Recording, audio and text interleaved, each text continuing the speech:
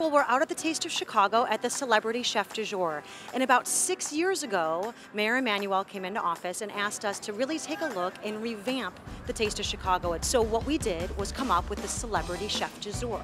Just as important as actually highlighting the chefs and the culinary scene in Chicago, we really wanted to also create an opportunity for education for culinary students. And Washburne Culinary Institute was the perfect opportunity for this.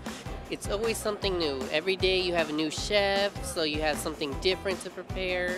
I want to say it benefits both the students and the graduates as we all learn something from here.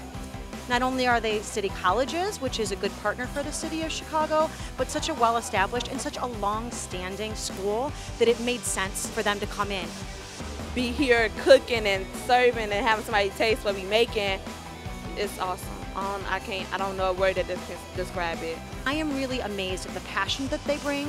I mean, you can be in a classroom, but then to come out and serve alongside, all these fantastic chefs, it really is a unique experience for them. They get so excited about it and invigorated and go back and take that back into the classroom and ultimately into the next stage after they graduate.